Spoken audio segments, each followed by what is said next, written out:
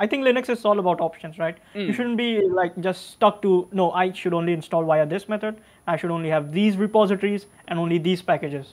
The whole point of Linux and the options we have here is that I can have a system on, I can have an operating system on my computer whichever way I want it, and I can choose whatever packages I want as long as I obviously trust the developer. But I can choose whatever I want on my system, and that's also one of the like core philosophical points of Arch. You build your system according to yourself.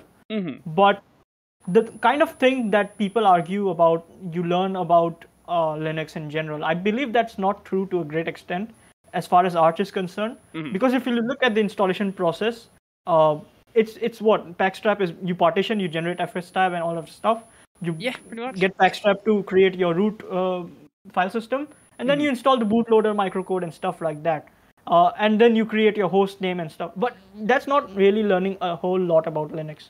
Anyone who has used Linux in the past, whether it's Manjaro, Ubuntu, they would know this stuff pretty much, like in some way or the other.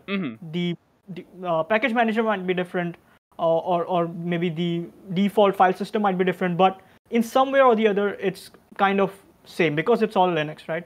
If you really like want to learn about how your system or how your operating system works, I think Gentoo and its installation is the way to go if you want to like learn about how everything is being made, how everything is compiled. Because as far as repositories in Arch are concerned, we have packages. We are still in Arch talking about packages. Sure. When we come to Gentoo, we are not talking about packages anymore because then we are locally compiling everything on our machine.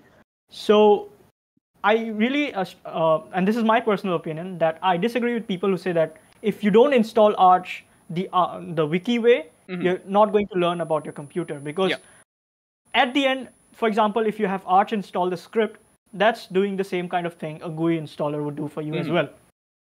So it doesn't matter if you have if you want to keep the installation the wiki way, it doesn't matter whether you are doing it on a TTY or a GUI like Plasma.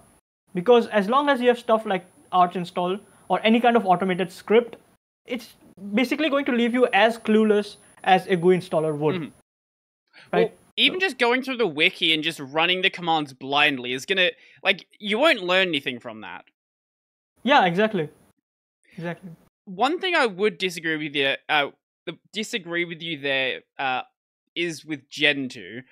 I've gone through the Gentoo installation process. It's not that different from Arch. Like, it can be, if you want to go through that process of, like, you know, compiling the kernel yourself and customizing all of the compile options, things like that, you can absolutely go and do so.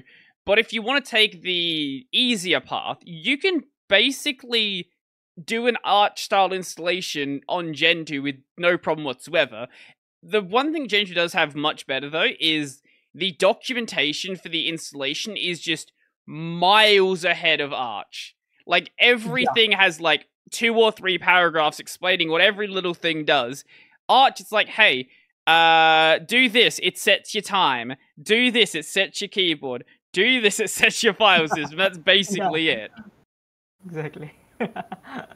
If you really want to learn about how Linux works and how it's all pieced together, honestly, the best way to do that is just sit down. This isn't what you would do for a daily drive system, but sit down and go through Linux from scratch. It will take you a long time. But if you really want to learn about Linux, that's the best way to do it. Yeah, absolutely. Because that will also, like, most of the, like, for example, Arch, Gentoo, you get a package manager out of the box. When you start from LFS, you don't even have a package manager to start from. So everything that you want on your system, you're compiling it manually and installing it manually. And like a very good example of this is KOS, if you know that, KOS, whatever it's called. They're also, I think, an LFS system, but then they use Pacman as a package manager. Right. So if you really like want to learn all the hardcore internals from the scratch, LFS is the way to go.